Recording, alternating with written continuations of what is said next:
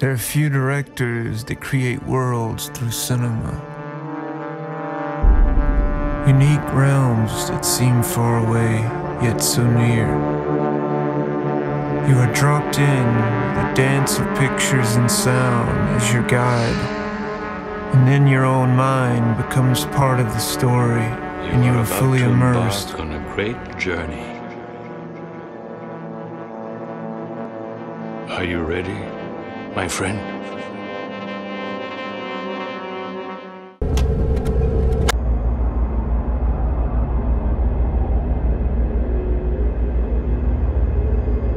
In just 2 films, he's created a style.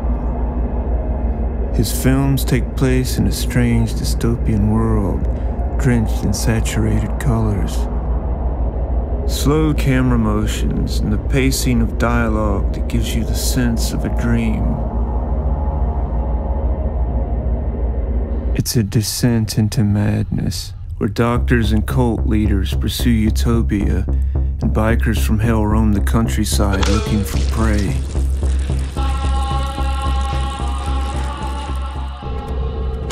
Oh yeah, no, that was really what put the hook in me. I saw that movie and I didn't sleep for a week. I mean, it was powerfully disturbing and beautiful at the same time, much like what I experienced last night, like a bad dream, hallucinogenic and hard to quantify, hard to describe, difficult to duplicate, hard to describe, but it's uniquely Panos. How are you feeling? You look tired today. Have you had any headaches? I would describe the way that I made these 2 films as a sort of iterative, almost sculptural process where I start with a sort of core thought and then I start building out from there. I start compiling images and sounds and sort of then eventually scenes start to come and characters start to come. So for me, when I'm writing these things, I don't even think of it as writing initially. It's more like an iterative, almost sculptural process of trying to sort of build this object. Panos and I just talked a lot about what we understood as the kind of depravity of the male ego when it runs rampant, and this character was an opportunity to take that all the way to the sort of enlightened ego, the guy who thinks he's the Messiah, but it's really the ego that's in charge, and he just wants ownership and possession of everything. And it was beautifully written by Panos. His fist closed around the serpent's eye. Strange and eternal. You're a special one, Mandy.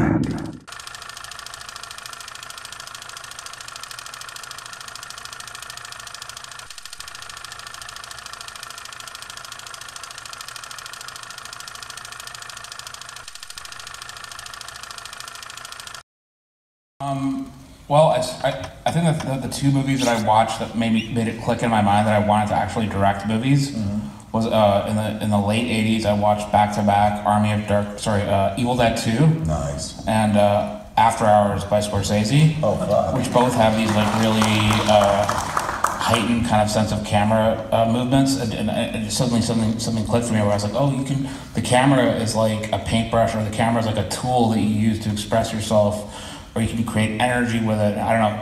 Somehow, suddenly that became very clear to me, and that's when I first started wanting to direct. But before that, I was like, the movie I was really obsessed with was The Road Warrior, and I taped it on beta off of cable and just watched it over and over, literally thousands of times. And I was so obsessed with the idea of the post-apocalypse.